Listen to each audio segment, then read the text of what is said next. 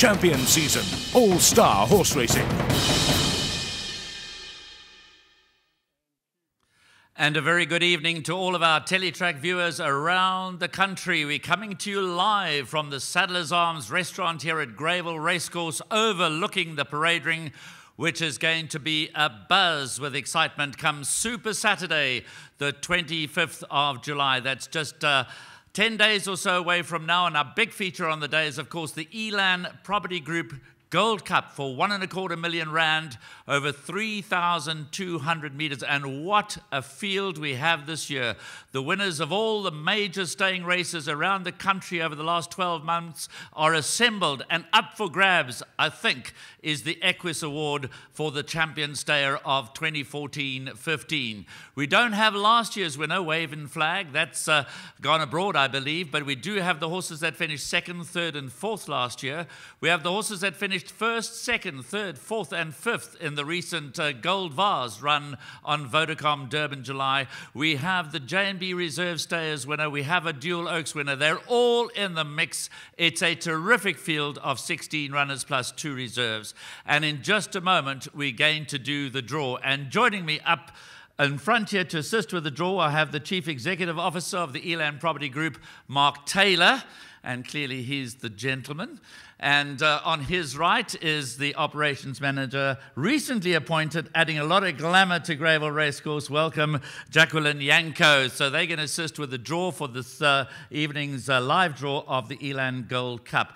And to get proceedings underway, Vinny's going to hand a gold bag, which he's done already, to Jacqueline. We're going to draw one horse, which will serve as our starting point. And so we're going to get a horse's name out. And Wild One is the first that's going to come out. Number 7 on the card from the Mike de Kock stable. Second in this race last year. Mark, if you do the honours. Anthony Delpeche gets the ride. He's been in super form since he's come back off a long break. He's run second. And who have we got? What number have we got there, Mark? Number 5, Wild One is drawn at gate number 5. That's a fantastic start for the Mike de Kock stable. So now we just proceed downwards. And we go to number 8, Kingston Mines. And Jacqueline's going to do the draw for Kingston Mines. We've just been joined by Dean Canema, who's got a pretty strong hand in the race. Has drawn 7. Kingston Mines has drawn 7. He won the J&B Reserve Stays. He won the Caradoc Gold Cup. He's to be ridden by Johnny Gerodis. Now, Wild One has been priced up favourite by Track and Ball at 4-1. It's a very competitive race. Kingston Mines a very attractive 12-1.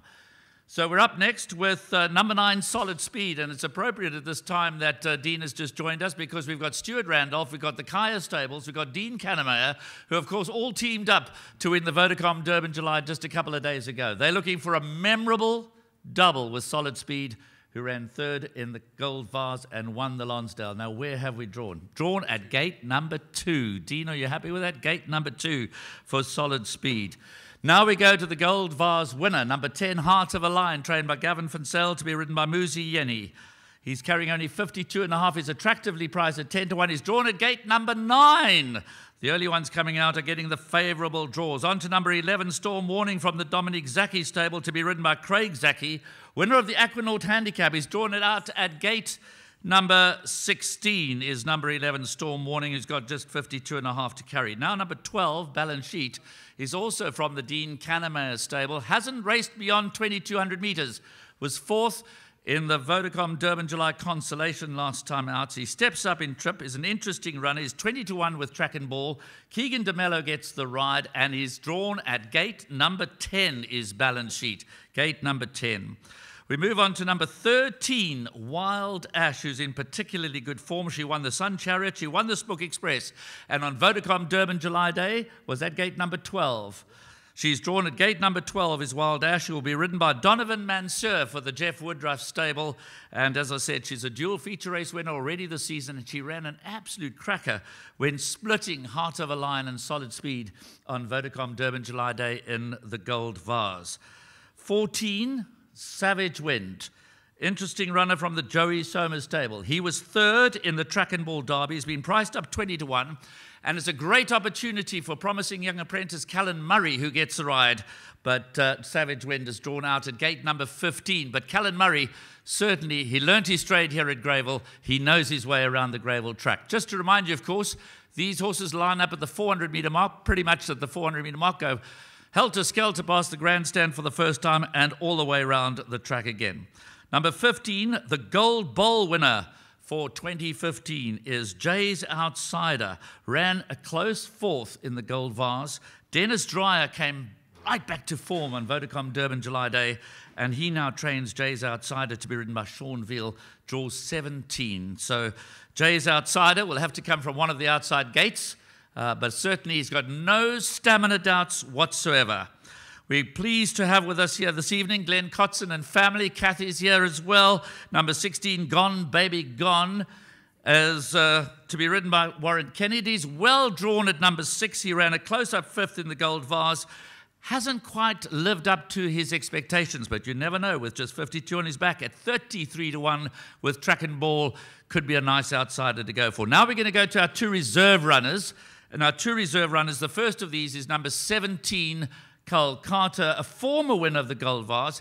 He's drawn handily at number 4. And remember, if the reserve runners come out, then the draws move inwards. So Carl Carter, trained by Sean Tarry, is the first reserve, is drawn 4. And our second reserve is number 18, Be With Me, Duncan Howells. Last 2 wins over 2,400 metres, is drawn at gate number 14. Jacqueline has drawn out gate number 14 to Be With Me. Now we go all the way to number 1.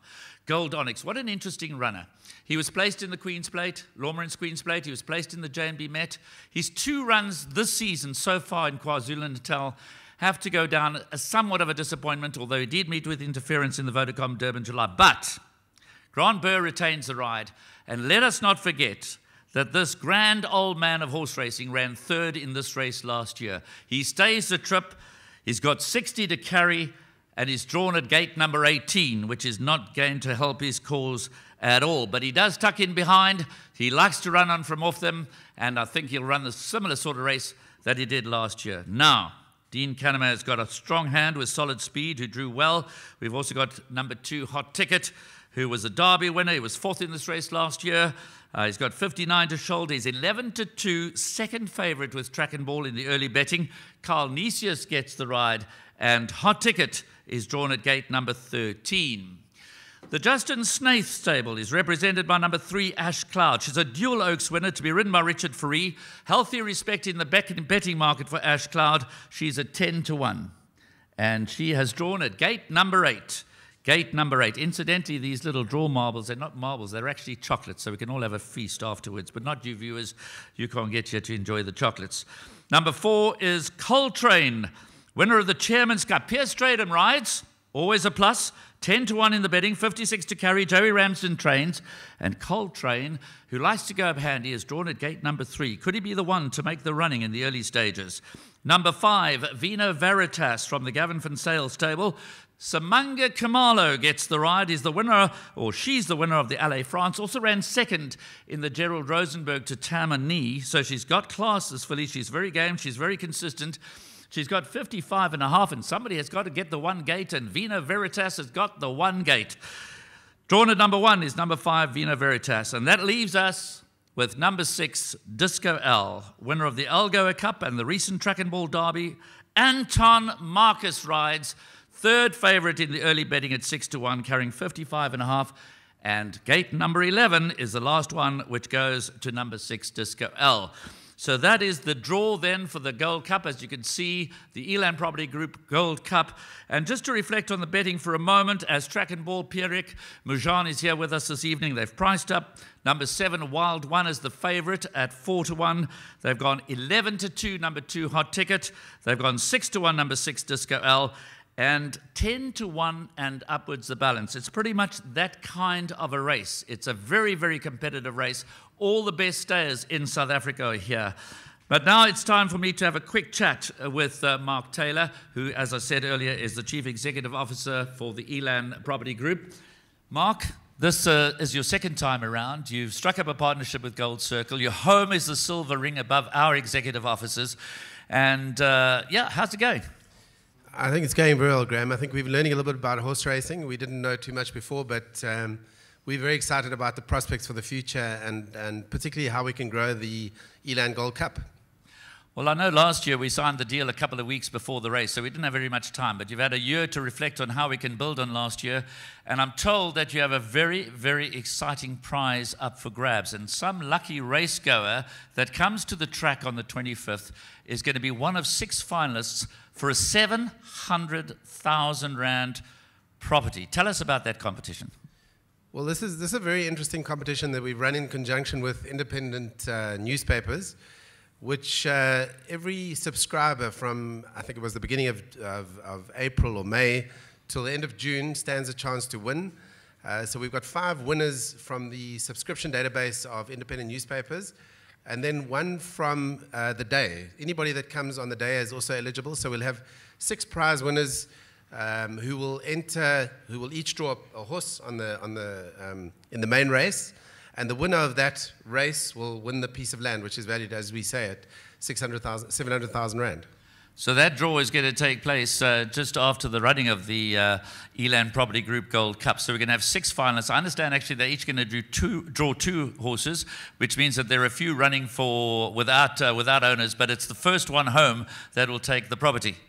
Yeah, that's correct. I think there's a lot of excitement, and obviously we're hoping to encourage people to come to the day where they stand an equal chance with the other 5 of winning the main prize.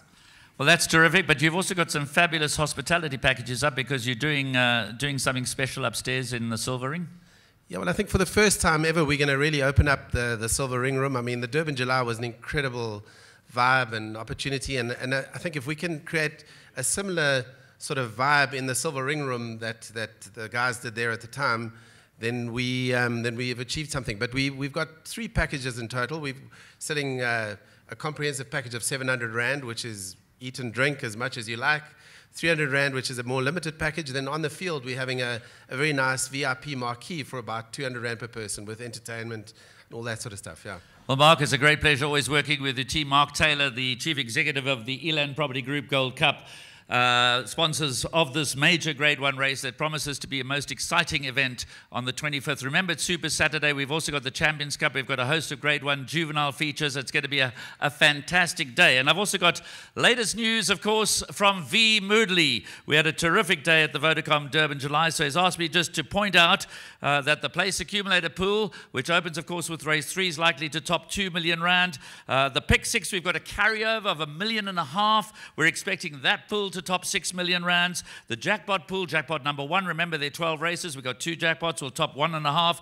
And the quartet, well, that blew us all on Vodacom Durban July Day. The quartet just continues to be so popular. It has a carryover of 300,000 Rand coming into the eLan Property Group Gold Cup, and the likely pool is to be in the order of 3 million. Plus the win pool, plus the place pool, we'll be paying 5 places.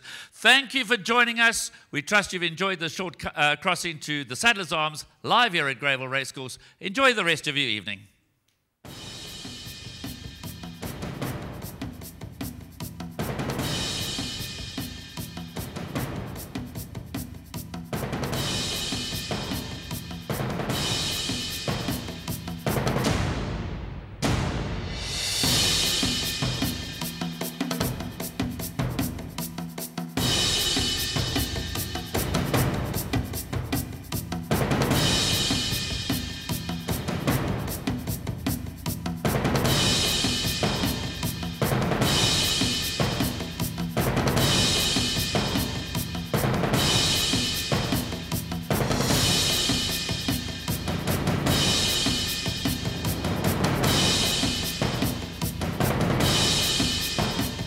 Champion Season All-Star Horse Racing.